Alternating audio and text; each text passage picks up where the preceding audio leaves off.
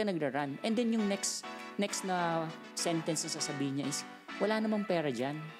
So, I think I proved them wrong. Hello there, I'm Sam Sadhwani, and this is Speaking of Money, a GoTyme podcast where we have beautiful conversations with the brilliant minds of today. And today, we are joined by a celebrated athlete and entrepreneur known for revolutionizing the running community in the country through the Run Rio races. Let's welcome Coach Rio de la Cruz. So as with any business, of course, even especially organized runs, there are financial strategies that need to come about. So what financial strategies do you think helped you as an athlete and an entrepreneur? Actually, I'm not good in in finances, but I'm sure it played a part, especially in the early days. Yes. So definitely, it helped us. Well, basic lang naman from me when I started is how much I'm spending for the operation. And then second is how much the registration and sponsors. So I just add and minus. Okay, basic math. Basic math. And then later on, syempre medyo nagiging complicated na siya. Yes. So you have to manage your finances. So now we are focusing on proper budgeting, making sure that our cash flow is healthy so that we can, sustain our business.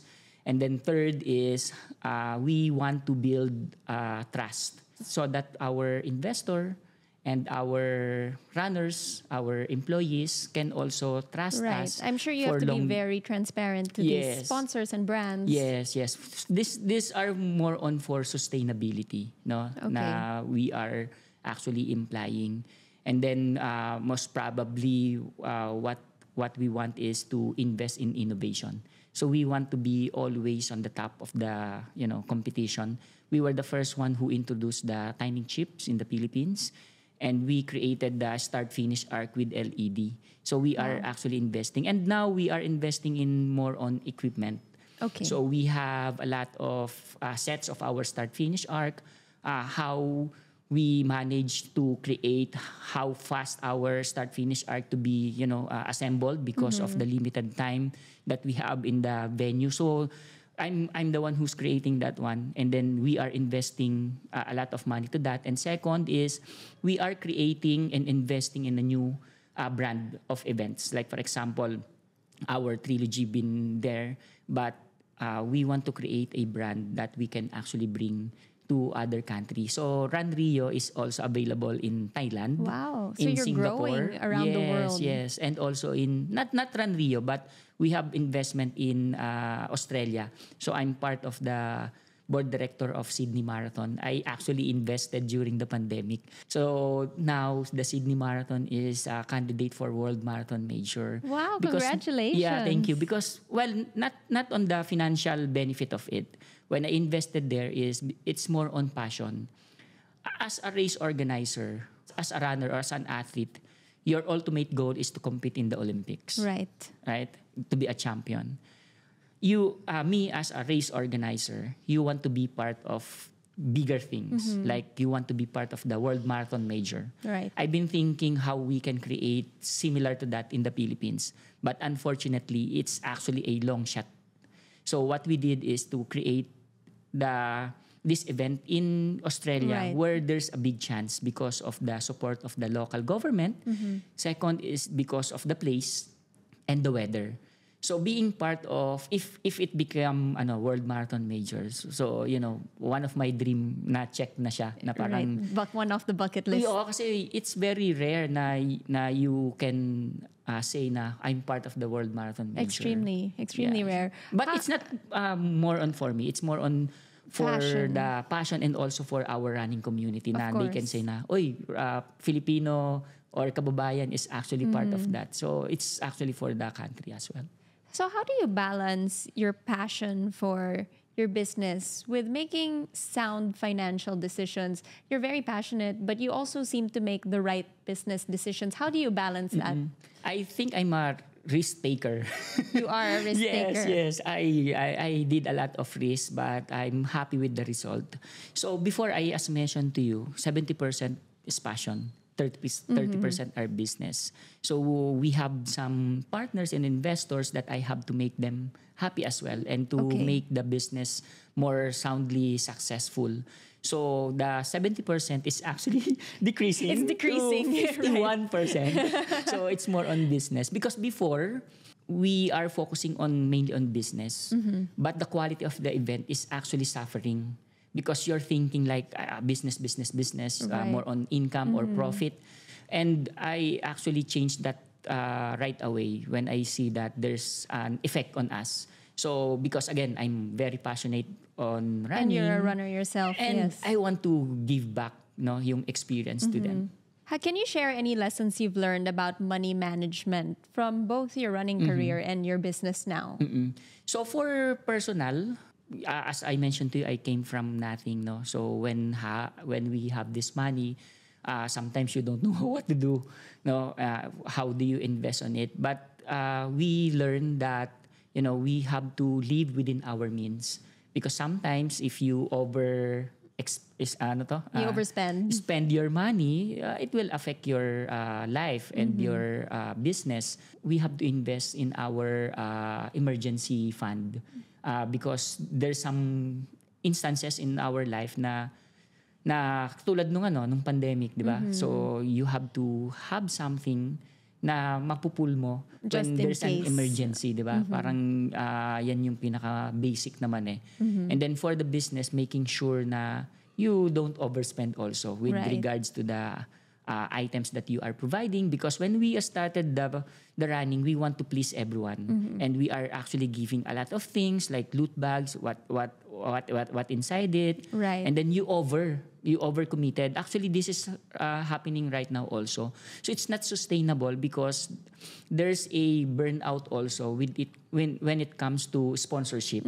So before running, when it's very popular, a lot of brand sponsors, then when there's new events or sports coming in, they turning their attention to others. Right. So right now, your cash flow is actually different because before you are giving a lot of things to the runners and now it's less. It's less, di ba? So people or runners are getting parang disappointed because they comparing it to what happened before. Right. So you have to study that also balance. Of course, you cannot please everyone, but you have to stick to it. And again, one of our objective is how we can sustain our events. When we create a brand, based from our learnings, what we want is to create this event and to make this self-sustainable.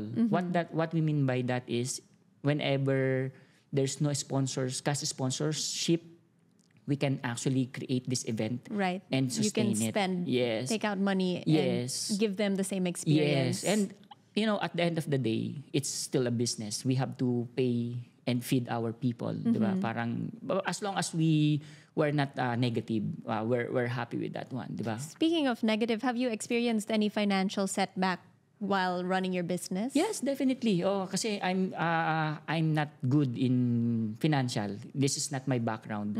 My background is how I know how to create moment, how to create good experience, how I know how to create event. But managing that one is very challenging. So that's why I think it's very important to have an advisor.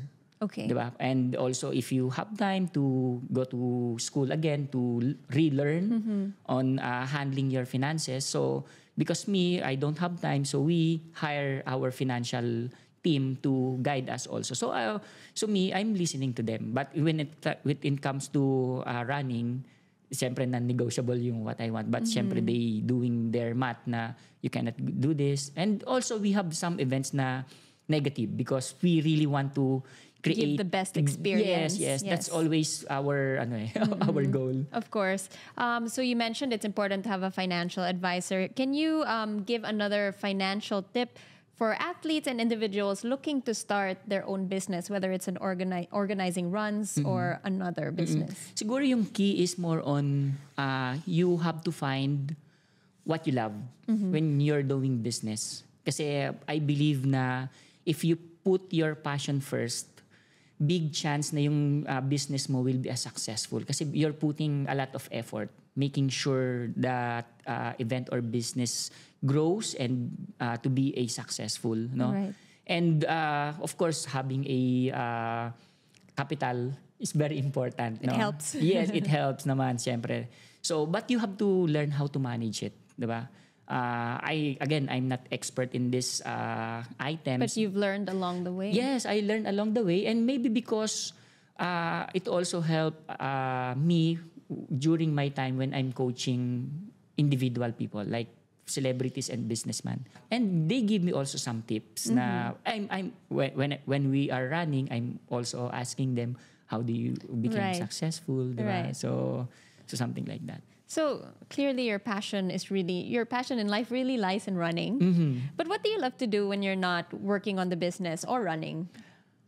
Okay, it's hard, no? Kasi wherever I go, it's always running. Yeah, no? even when you're running, you're thinking about running, Yes, yes. diba? But I love traveling. No, I want to explore some other place. Actually, my frustration is I want two things. Actually, three na parang yung ultimate dream ko. I want actually to be a lawyer and pilot.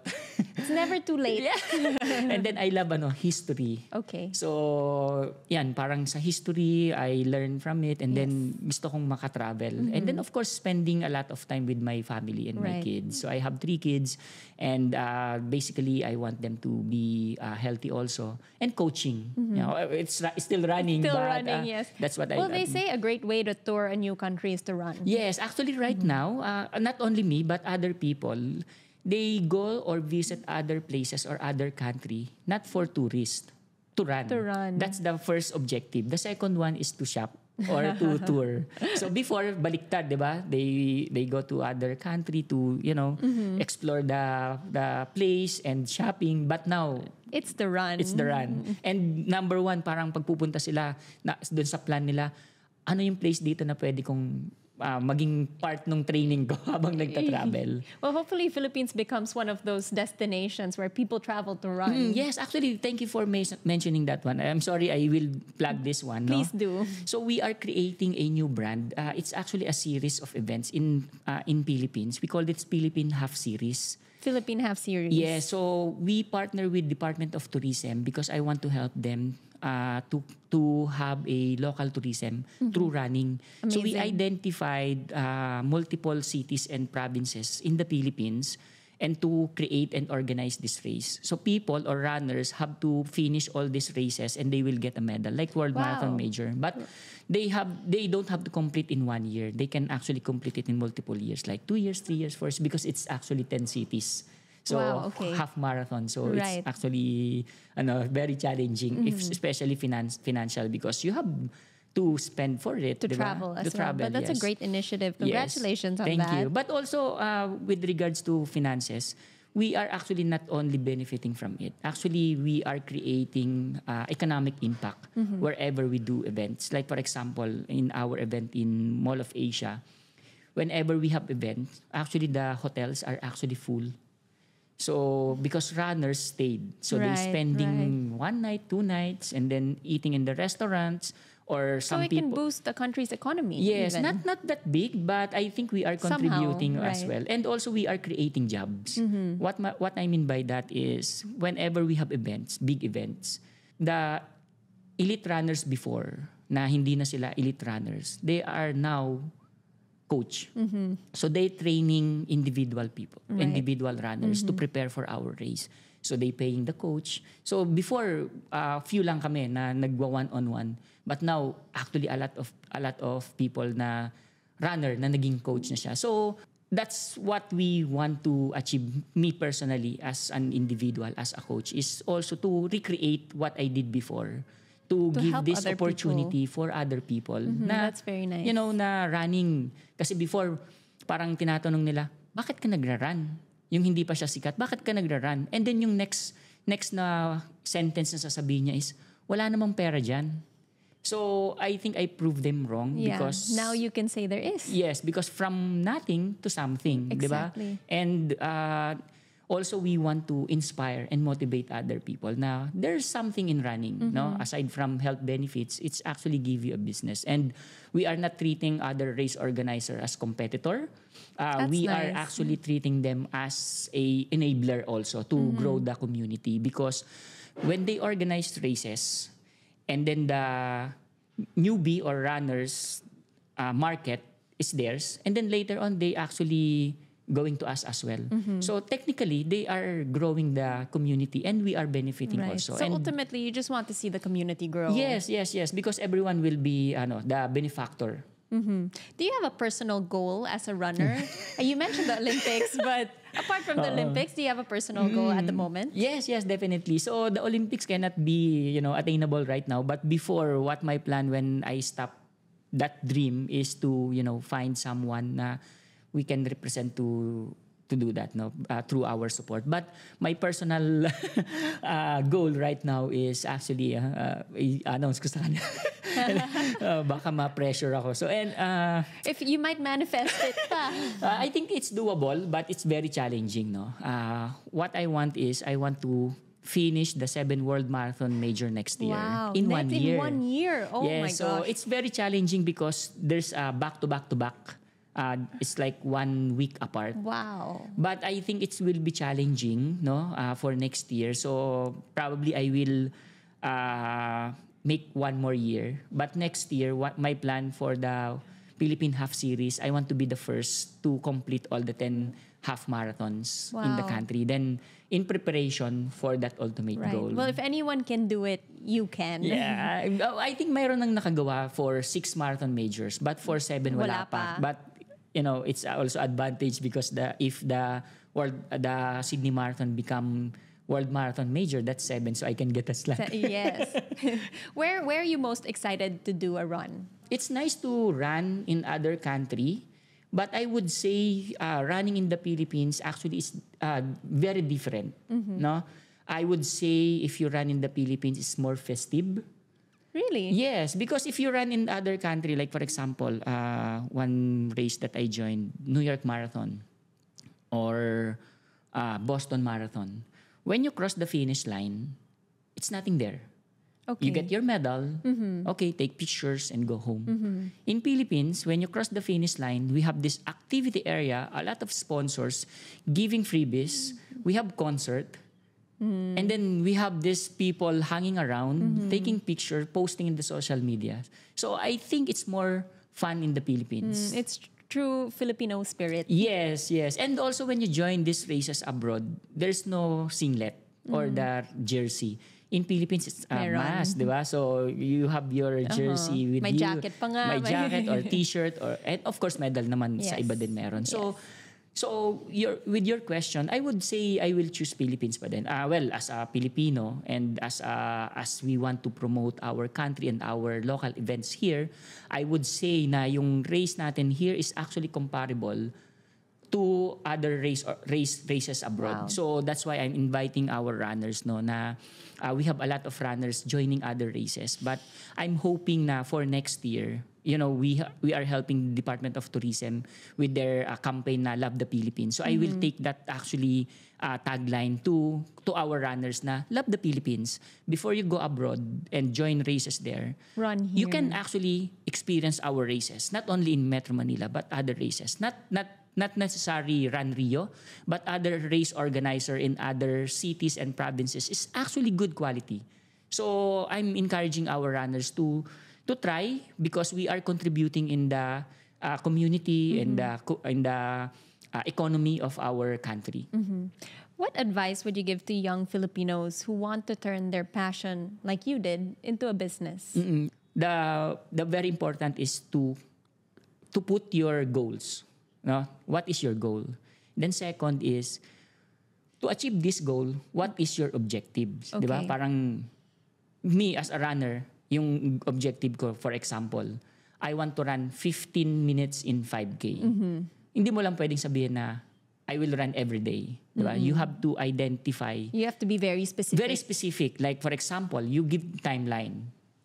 Within 3 months, I have to complete this distance or run this distance this time, parang ganun. So very goal-oriented. Yes. So in business, like in running, so when you organize your first race, your target will only be 1,000 muna, and then you grow. You grow from there. From there. So we're gonna play a little game. It's called This or That. Okay. So I'll give you two options, and you say the first thing that comes to your mind. Okay. So our viewers can get to know you a little bit more. Okay. Okay, let's start.